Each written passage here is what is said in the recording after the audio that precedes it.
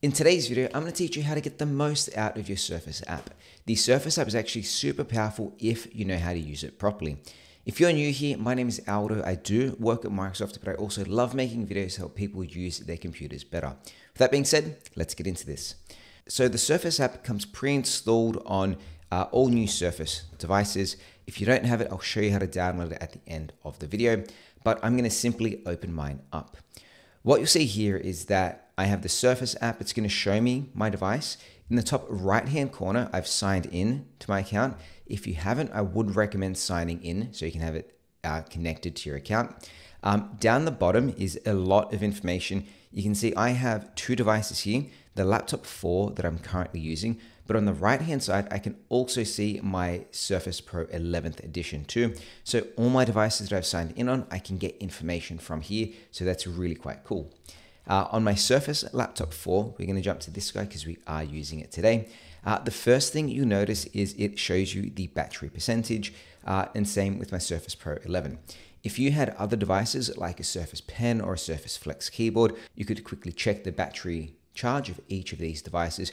Really cool when you have accessories like the pen and the keyboard. One thing that I do want to show everyone is in the top right hand corner. If you drop this guy down, you can actually pull up all of your device information. This is things like your device name and your serial number, your UEFI version, all that sort of stuff. And there is a quick button to copy and paste it. So if you ever need to copy and paste your device information somewhere, like you need to log it in for a service, you need to send it to your IT guys, you can just launch the Surface app and get all your device information here, and it's really easy and neat to see. It saves you from having to fiddle around with a whole range of things or read the serial number off the back. They've just made it so easy to go and find, copy, and paste. Underneath this, I'm going to drop this guy, I'll close it back up. There is an option for battery and charging. Now, this is an older Surface Laptop 4, so it doesn't have smart charging, but the newer devices do. Essentially, what that does is it uses AI to understand when your computer is on charge most of the time. When it is, it will automatically limit that battery charge to 80%. It won't let it go all the way to 100. And this is really to save the battery life or the overall battery of your computer. And if you want to charge it to 100%, you simply go into the battery and charging section, and you have a button here called Turn Off Smart Charging. Once it realizes your patterns and if your computer is on charge for a long time again, it will start limiting it one more time. Again, on my older laptop, it doesn't have it, but on the newer devices, it does. If you ever need any help and support, you can actually just go on here and get some information to start using or fixing your computer. The first thing it says is, of course, check for updates. This button is red, so it's telling me that I need to update my computer. But if your computer is running a bit sluggish, you can always just go into help and support. And then the first option is always check for updates. That usually fixes most things. If you've done that, you're fully up to date and you still have some issues, you can simply select on the Get Help option. And this is going to launch into the setting. We can quickly ask Microsoft for some support. You can go ahead and put a problem in here and this will start a ticket for you. The cool thing is you can also see all of your request history in the top left-hand corner. So you can see your search and your request history too. If you want to do a bit of your own troubleshooting and not raise a ticket, you can also select on the Try Toolkit, and this will download or take you to the downloads page of the Surface Diagnostic Toolkit, which is another way you can go and download and get more information about fixing your device for yourself. On this website, I simply scroll down, it says Run Diagnostic Toolkit. You'd go ahead and download this. We're not going to jump into the toolkit for today, but here you can see there are so many different ways of getting help and support for your device. The first one, of course, is just making sure it's up to date. The second is simply selecting on Get Help and raising a ticket with Microsoft. Or if you want to do your own troubleshooting, you can use a troubleshooting toolkit to walk you through your own steps.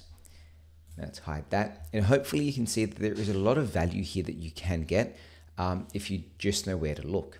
There is also the overview of your warranty and your protection plans. Obviously, this is an older device, so it shows me that my warranty ended in 2023. But of course, if you've just bought a device or you want to know how much warranty you have left, you've got a nice little tracker here that shows you how much warranty you have left on your device. This will also show you if you have things like additional warranty support like Complete or EHS or some things like that. But it's good to see how much warranty you have left on your device.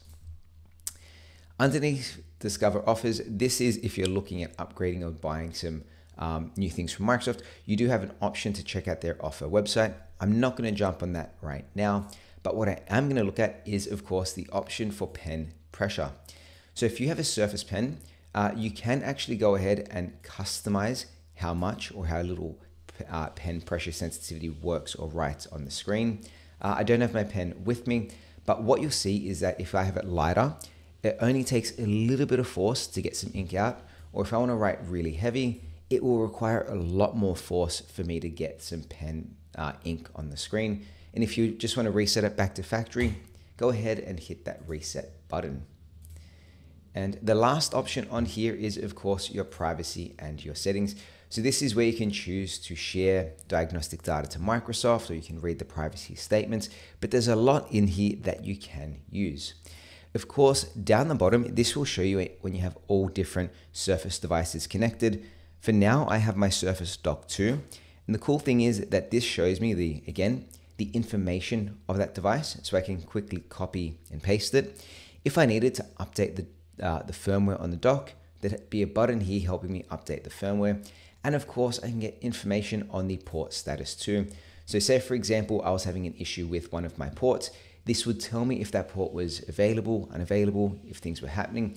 And of course, if I needed to get help and support, I'd simply select on the help and support option, and then it will take me back to the get help area where I can use this to ask a question.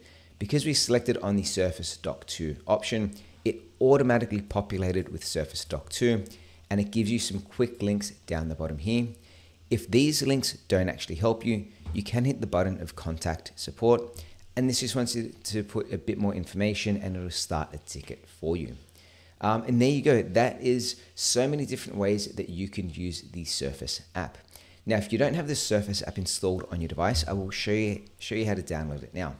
We're going to close out of this guy. I'm going to press the start button and I'm going to head over to the Microsoft Store.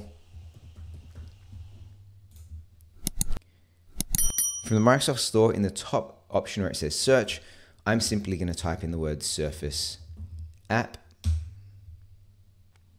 And you'll see here, it says Surface app. It is a free download. If I didn't have it already downloaded, instead of saying open, it would say download. And there you have it. That is how you can use the Surface app to better use your Surface device. Of course, if you like this video, let me know by giving it a thumbs up. If you're in Supercharge or your computer, hit that subscribe button as well. Thanks for watching, and I'll see you next time. Bye.